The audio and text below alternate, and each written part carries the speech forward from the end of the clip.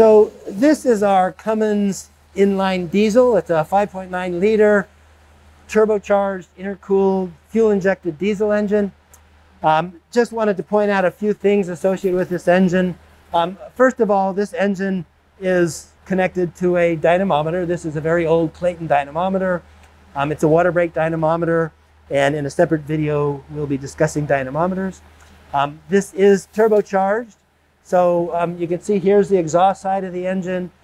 The exhaust actually comes through an exhaust gas turbine, which is connected via a shaft to the inlet air compressor. So the exhaust spins the turbine that provides power to compress the air. Now, of course, compressing air increases its temperature, and that lowers its density. So we want to increase the density back up so we can maximize our power. So the compressed air is now going to go into this, which is our intercooler. The compressed air moves through. Cooling water from the building's cooling water system is going to cool that air down. And then the cooled air is going to come into the engine on the other side here through the air intake. Okay. What we can also see on this side is the cooling system. This right here is a marine heat exchanger. If this diesel engine were used on a yacht, then you wouldn't have this hooked up to a radiator like on our Chevy V8. It would be hooked up to a water-to-water heat exchanger, which again is what we use here, right? So the engine coolant circulates into the engine, and the water from our building water supply circulates to the other side of the heat exchanger, and that's how we provide cooling for this particular engine. Now, as we move over to this side, just a couple things to show. First, I would note that this is our fuel tank right here. It's actually a racing fuel tank.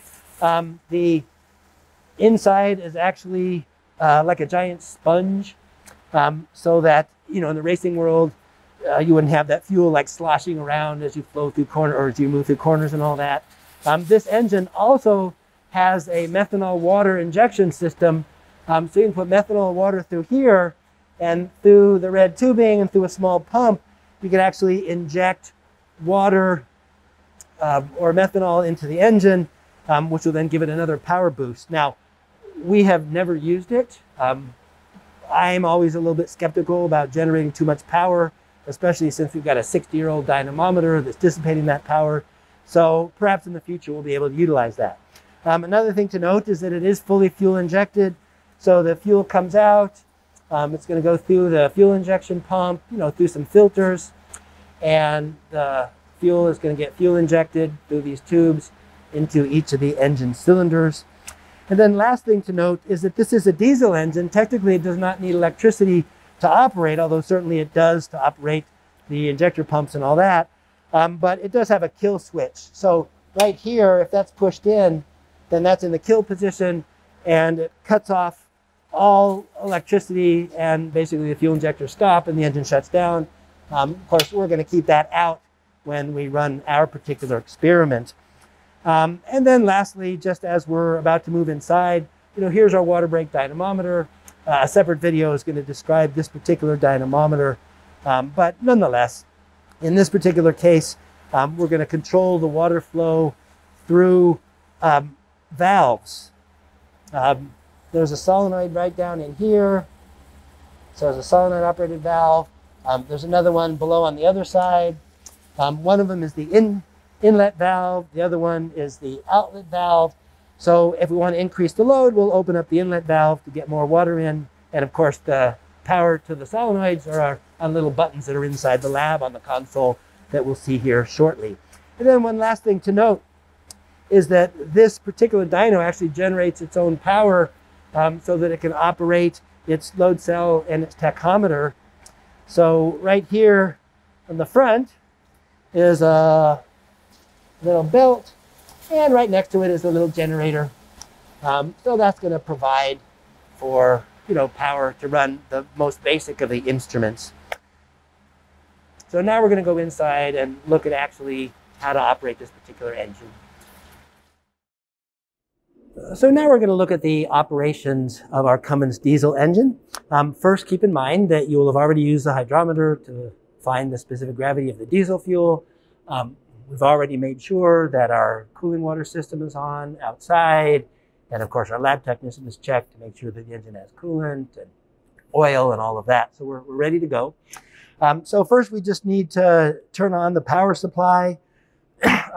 So we just turn this key, just one click, just into the run position, and that's going to provide power to some of the instruments. But then we also have to flip this switch here, which is going to provide power for the rest of the instruments. So now we've got our power supply. What we also want to do is make sure that we've pulled the engine kill switch that we looked at outside. So that was demonstrated for you that that's already been done. If you guys are actually here running this experiment, then I would recommend that one of you go outside and at least look and make sure that you can actually hear the fuel pump spinning, which you should be able to do now. Let's also make sure that we've got no load on the dynamometer. Now, frankly, the dyno does have a small leak in it, so it's very unlikely, having had this engine just sitting here for a while, that there's any load on it. But just to be safe, let's push the unload button. So this is actually engaging the solenoid operated valve on the exit from the dynamometer. So we'll just hold this for about 20 seconds just to make sure that we don't have any water that's inside the dyno. We also want to make sure that the throttle is in its idle position.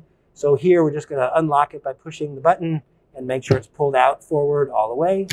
And then let's also make sure that little blue arrow up here in the top is pointing straight up. All right, so I'm convinced it's unloaded. The throttle's in the right position. Another thing that I'm going to do is I'm going to push the heater button. Now, diesel engines will have to operate even when it's cold out. And, you know, if we're up somewhere in the northern part of this country and the temperatures drop below zero, once you start injecting diesel fuel in, the engine may be so cold, it's still not going to ignite, right?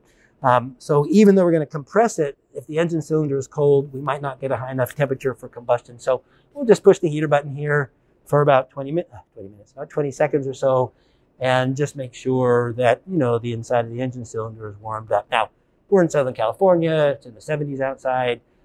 Probably don't even need to do this today, but just as a matter of course, I'm going to go ahead and do it anyway. Okay, and then we are ready to actually start the engine. So like any other engine, at least it operates with a key, we're just going to move it to the start position, and hopefully it'll start up right away. All right, so it started up right away. We can see that the speed has come up to its idle, which will be somewhere around 800 RPM, although right now it's just a little over 700. And just due to friction in the system, we are going to generate a certain amount of power. Now, both the speed and the power have high and low ranges. We're typically going to start them on low. Now, the power may or may not get above 150 horsepower. If it does, we'll just have to switch this to high. And of course, the speed, same thing. If we go above 2,000 RPM, which we likely will, then we're going to have to switch that from low to high. For right now, we'll just leave them in the low position. Let's also note that there's other instruments. Here's our fuel flow rate. So that's where we're going to measure the fuel flow. This is the fuel level in the fuel tank. Apparently that's disconnected. I know there's fuel because our lab tech filled it up, and the engine wouldn't be running if there was no fuel. Then it's also giving me the temperature in the exhaust line. Pre-turbo is the exhaust temperature going into the exhaust gas turbine, and post-turbo, after it's given up most of its energy, is going to be the temperature that leaves out through the exhaust. So those are there. And then it also gives me the intake temperature. So it gives me a variety of data.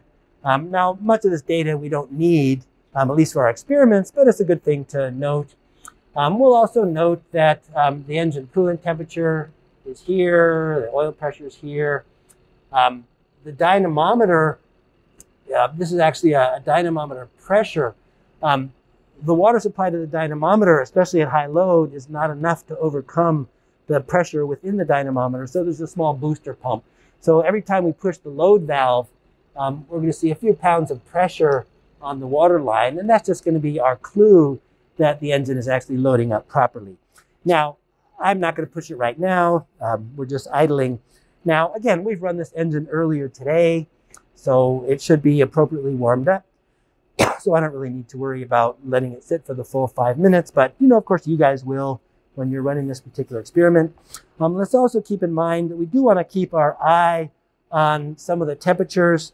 The coolant temperature should never be allowed to go above Well, it says about 240 degrees on the lab manual, but you know, I probably wouldn't let it get much above the boiling point of water, although it's got ethylene glycol water mixture, so the boiling point is certainly higher than 212 Fahrenheit. But still, let's not let the water temperature get up too high. If it does, we'll just put it back to idle. And then we also want to keep an eye on the turbo temperature. You know, if the exhaust gas turbine gets much above maybe 1400, 1500 degrees Fahrenheit for too long of a period of time, it can actually overheat the lube oil, vaporizing the oil, basically, you know, eliminating lubrication and causing the turbocharger to fail. So we are going to keep an eye on that particular temperature. Now, we'll probably not achieve that high temperature today. Now, you can go over that temperature for a brief period of time, but just not more than perhaps a couple of minutes. I might note that in the lab manual, it says, try not to let that temperature get above 1250. Still, you can get a little bit higher for brief periods of time. So now we're actually ready to begin here. And I'm actually going to bring the throttle up towards its full throttle, or really about 3/4 throttle setting. Now, this is rather unique. Unlike some of our other engines where it's just a handle, here we actually have a knob that turns, and we'll actually turn this clockwise to increase the throttle position. So, you know, make sure that it's not locked. So just make sure this is not locked. Just turn it counterclockwise a little bit so it's free to turn. And then we're going to begin by rotating this, and we'll have to rotate it about 3.5 turns. Usually after about 2 1/4 turns, you'll see the speed start to increase. So that's about where we are now. Speed starting to increase, and then we'll bring it up to about 3.5 turns. Okay. So now I just want to make sure that it's loading properly. I'm going to push the load button, and at the same time, let's just make sure we're getting a little bit of pressure in the dyno, which we do. All right, and that's all it's going to be. It's only going to be about 5 pounds of pressure, but that's enough to give us a little bit of load, so we know that that's working properly. So now we're going to move it all the way up to 5 turns, and that's going to correspond to about 3/4 throttle setting. And that's going to be our first throttle setting where we're going to start taking our data. So there's 4 turns. Now at about 4 1/4, we're already up to 2000. So we are going to have to move the speed from low to high. And then we're going to keep spinning this until it's up to about 5 turns. And that should bring us up to a speed of something around 2600 RPM, 2800 RPM, something like that. Now, it's not quite there. We're only at about 2400. You can run the experiment at this point, or you can give it a little more throttle if you'd like to, and see if we can get it up to 2600. Sometimes the throttle is not really adjusted well, and it might not actually go up to 2600. But yeah, we're getting up there. So it looks like today we have to turn it to about 6 turns or thereabouts. But nonetheless, once we get it to the point where we're at about 2600 RPM, then this is going to be our first operating point. So it doesn't have much load on it. I mean, just that minimal amount of load we gave it initially when I preloaded it. But this is our first operating point. So you're going to record the power, you're going to record the speed, and then you're going to record the fuel flow rate. And once these are recorded, then the next thing is to move it to the next setting. Now, you can see that our temperature is actually already beginning to climb. So I'm just going to go through this demonstration rather briefly. Perhaps we're going to have to do some maintenance on the water system. Probably I have the throttle set a little bit higher than I should. In fact, I really do. It's already creeping up to about almost 2700. So maybe I'll bring the throttle down to 5 turns. And that'll be really more in line with where we want to be for this experiment. And I mean, you might even notice almost immediately the temperature drops. It was over 1300. Now it's below 1250 and it's continuing to drop. So, you know, that's a good place to be. In fact, my speed is still a little high. So this would be a good point to start the experiment. Temperature's reasonable. The speed is reasonable. Throttle setting is reasonable. So this is my first data point. I record my 3 data points. And now we move on, right? Remember, keep the throttle at this setting. We're running 2 tests, one at about 3/4 throttle, and then one at about half throttle. So we'll adjust that shortly. So we've taken our first set of data, and now we're going to load the engine. And as we load the engine, we're going to we're going to decrease the speed in about 150 RPM increments. So right now it's actually at about, looks like about 2,700 or so. So that's my first data point. Let's load it up a little. It'll drop down. You see, I only have to push it briefly. I actually overshot it a little bit. Now I'm down to about 2,500. So I'll just briefly unload it a little bit. See if we can get it back up to about 2,600 RPM. There we go, or at least it's close enough. So here's your second data point. Fuel flow, speed, power. And then we'll load it up a little bit more. So let's bring it down. So you can see what's happening here. As I load it, the speed's going to drop. Now here I want to let you in on a secret. It's not really a secret, it's a problem. We do have a leak in this dynamometer. There's a leak in the seal. We've replaced it once, probably 20 years ago or so, and now it seems like that leak is back. So what you're going to have to do in order to maintain a constant speed and a constant load is you may have to periodically just kind of push the load button. All you're really doing is you're trying to make up for the water that's being lost to the leak.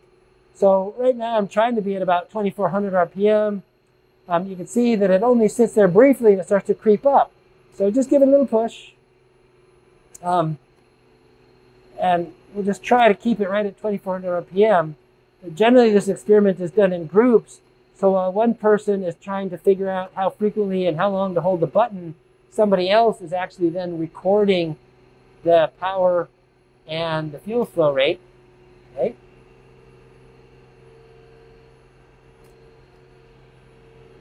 Right? But nonetheless, it's a little bit of an inconvenience, but that's what we have to do.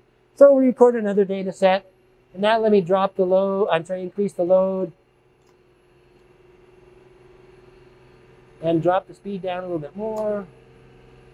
Okay, now I'm... for some reason, we're really not getting that booster pump to kick in properly. Well, I'm not sure exactly what's going on, but nonetheless, I think you get the point, right? For some reason, that booster pump must have seized up again.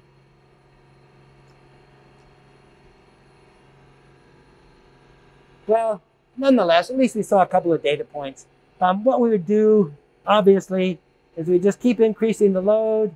As we increase the load, the speed and the fuel flow rate are going to change. And we just keep doing this until the engine is fully loaded and we drop down to a speed of about 1,400 RPM. Once we've done that in our appropriate increments, then we're going to do it again. We're going to reduce the throttle. So let me just do that. Let me unload it completely. In fact, you know what? I see that on the engine, the water, the coolant is overflowing. So I'm just going to bring it back to idle. And let's just say that this is good enough for our demonstration. To shut the system down, we're just going to pull the throttle all the way out. We'll push the unload to make sure it's completely unloaded. And now I'm just going to stop the engine. We'll just turn this back to the off position. So I would not say that this has been the best demonstration, seeing as that our engine is overheated and for some reason our dyno was unable to load past some initial point. But nonetheless, I think you get the point of the experiment. It's pretty straightforward.